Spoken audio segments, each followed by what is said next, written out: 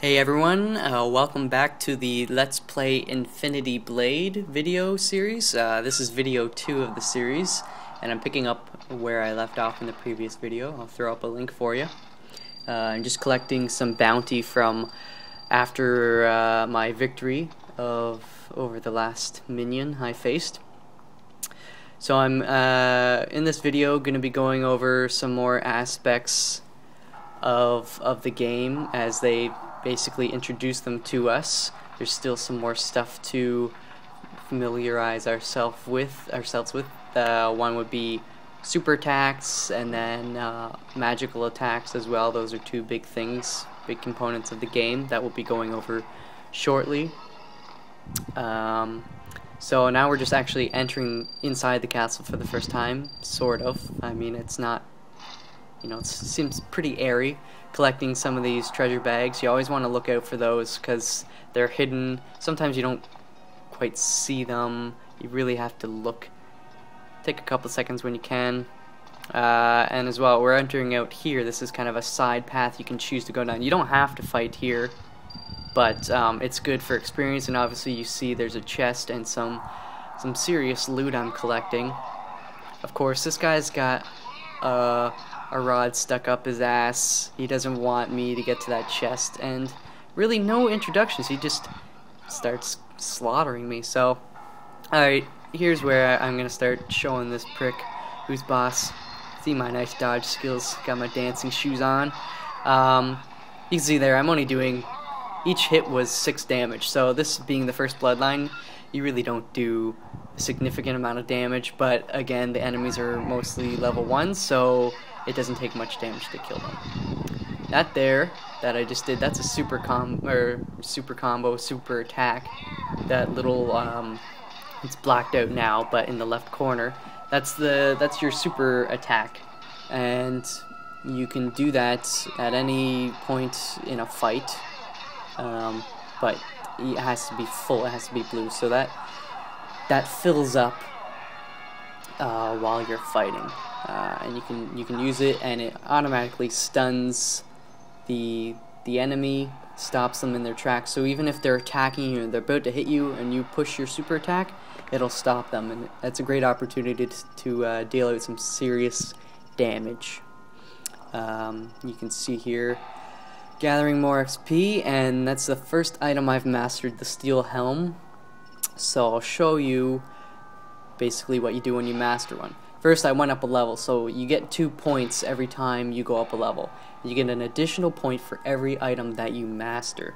So this is one of the incentives for mastering items, is that you can then salvage that extra point gained and you put it into your attack or your health or your magic or whatever you please. As well, you can see the bonus there at the bottom. It says Life Drop Plus. Certain items that you have will have that bonus. And there's 3 different bonuses which I'll be covering later. This is the store. They have all the items and they organize them by what type they are. So that's the helm I've mastered. I'm gonna just buy, this one I can afford. So I'm gonna buy this monstrous thing, and I'm gonna sell this other one because when you master an item, you can sell it for more money than if it wasn't mastered. So, and I don't really need it. This one is a superior quality helm, so I'll use that. So getting back to what I was talking about with the life drop, that's one bonus. You have other bonuses that you can use, like XP gain. There's gold drop, and there's item drop. And basically, this depends on how you want to play the game, because you choose which items to use, and you see which bonuses they have. So if you want to get more XP, you can choose an item that gives you XP gain. Or if you want more gold, choose one that has gold gain. And let's see, with this fight right here, they should be introducing us to the magic element of the game. Yes, hopefully. I'm taking a beating from this guy. This is intentional. I'm intentionally letting him get some good swings in. you know, make him feel better about himself before I absolutely destroy his face. Mega hit. If you get combos, if you string together some attacks, you deal out more damage, like mega hit, ultra hit, super hit, etc., etc. So here's the magic button on the opposite side of the super attack. So when it's fully charged, like you read there, you can use it at any point.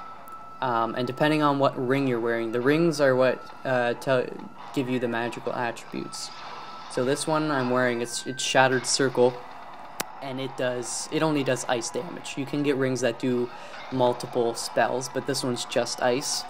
And as you saw, you basically draw 7, or it looks more like a half square, and that'll deal out or cast the spell. Some of these minions you face, they'll be resistant to certain elements and super weak against others. So this guy, you know, ice might be really effective on him, whereas lightning or fire or venom have little to no effect at all. So you have to. That's one of the things when you go to fight a monster and you click the info, it'll tell you those weaknesses or strengths in terms of the elements. So gathering some more XP, of course. Oh yes, my good wooden shield. Shattered Circle, I'm getting close to leveling that. Now I mentioned earlier about the XP gain and stuff like that just before I started this fight. I didn't finish that thought. There's 3 levels for each bonus. For instance, if you have equipped an item that has, say, item drop, it'll be either item drop plus, or plus. So essentially, if you have 1+, you'll find more basic items than if you were to have item drop plus. And those will be more frequent and better items. So once you start equipping better quality items, you'll be able to find even better items if you have that bonus enabled. Alright, so this punk, he is in my way on the bridge. I don't like that. I was thinking about using potion here, but I don't really need it because this guy is about my size and he doesn't intimidate me too much. However, this actually, you have to watch out. Some of these guys that are your size can often deal out a lot of damage, and they're much quicker than those that are 3 and 4 times your size, like the one I just fought previous to this one. And so I actually enjoy fighting the larger ones when I can, because since they're a tiny bit slower at times, you have more time to predict which way they're going to move, and then you can dodge in the direction you need to avoid getting hit. So I'm just going to finish up this punk, show him who's boss. That's me, I'm the boss. And pretty nice. I like some of the cutscenes. They're different. Obviously you saw there I knocked that guy off the bridge with my trusty wooden shield. I'm collecting again more XP. Love myself some XP. And I've mastered Shattered Circle. So what you're gonna see me do next, obviously, is start to think about getting a new ring. You know, you don't want to sit on a mastered item, because then you're not gaining.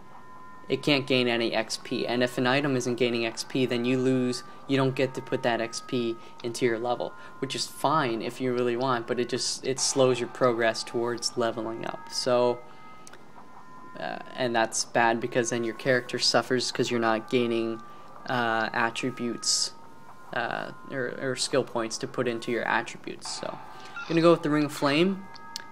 Yeah, I've been doing ice damage, but it's time to bring the heat. Alright, so that's it for this second video. Look out for video number 3 coming probably tomorrow. That'll delve us further into this castle, battling some more minions and finding our way to the God King. So stay tuned, and I'll check you guys out later.